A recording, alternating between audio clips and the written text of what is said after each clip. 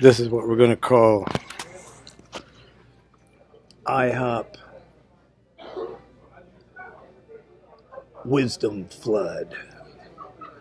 Wisdom Flood in the IHOP. Yes, sir. Here we are. Christmas Eve. 1, 2, 3. And we're reading from a handbook on Holy Spirit baptism. One of the coolest things is this book is a whole book full of little questions.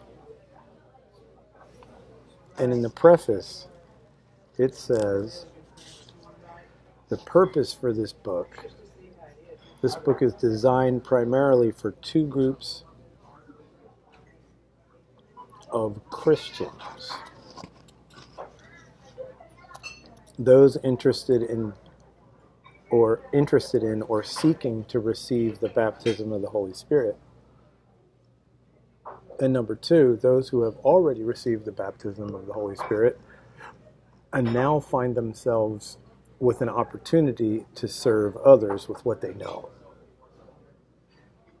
While all the material here is pertinent, this is not a book that has to be read from the beginning to the end to be of value. That's why it's called a handbook. Instead of giving titles to the chapters, we have simply allowed the question the chapter deals with to serve as its heading.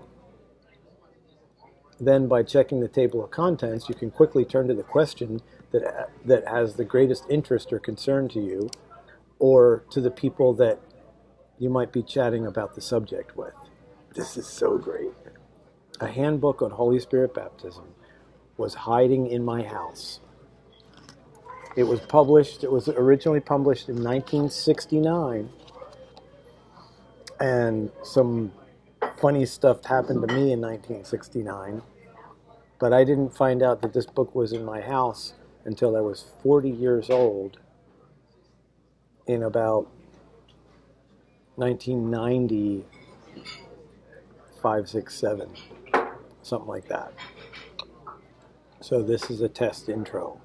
Here we go.